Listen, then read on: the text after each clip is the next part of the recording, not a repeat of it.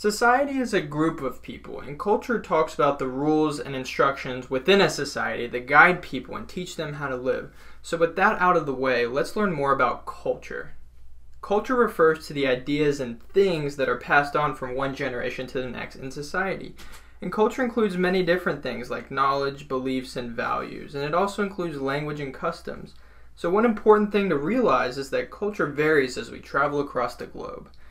So in America, most of us use toothbrushes and toothpaste when it comes to cleaning our mouths, while in other regions, people use twigs from trees, believe it or not. And this is done in some African cultures, and what they do is they'll go to a tree and they'll break off some twigs, and on a certain half they will soften a broken end, and then they'll rub the twig on their teeth to clean their teeth. So many people also sleep in beds, while others may sleep on tatami mats or even animal skin. So here's a picture of a tatami mat, and these are often used in Japan. I speak English along with a little over 500 million other people around the world, but also there are many different languages. So there are over 1 billion people who speak Chinese, and there are also over 480 million people who speak Hindi, and Hindi is the official language of India over here. And there's also over 400 million Spanish speakers around the world, and it is one of the official languages of over 20 countries, including Mexico, Argentina, and Spain. So also, many people like to eat meat and vegetables, while others eat tofu and grasshoppers. And you can see here, this is a picture of a bowl of grasshoppers. This is a special dish in another region. And also, another way cultures vary around the world is when you go to greet someone. So in the United States, proper greetings include a handshake, maybe a wave, maybe you could even say hello. But the greeting ceremony in Japan includes bowing, and the depth of the bow is defined by relative status. So each individual has to bow a certain way. So a person who is younger and of lower status must bow more deeply. And the proper greeting of many European countries calls for men and women to kiss acquaintances on both cheeks. So these are examples of how culture varies greatly across the globe. So this also shows how each social unit of people develops a unique way of life.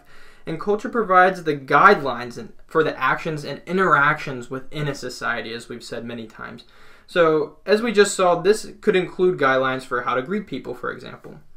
So there are 4 main points that I want to share with you about culture. So the first one is that all people share a culture with others in their society. So, as mentioned before, culture provides the rules and expectations for carrying out your daily rituals and interactions. So from birth, we learn the patterns of behavior that are acceptable in our society.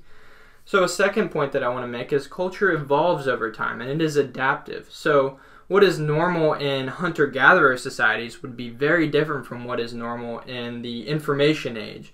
So hunter-gatherers value cooperation and loyalty to the community because they are critical for hunting. And now in the information age, which is just the age of technology and the explosion of information on the internet, individualism and competition are encouraged, and they are what is required to enhance one's position and well-being.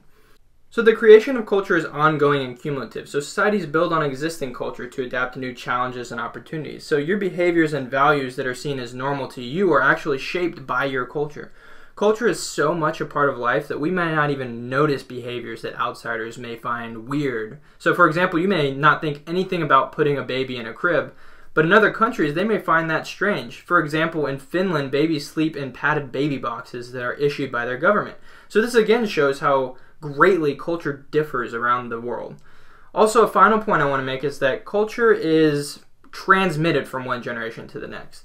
So this talks about how we teach a way of life to the next generation. So humans are the only mammals with culture that enable them to adapt to their environment so they can survive on both the equator and even in the Arctic. So that's just a more in-depth look at culture.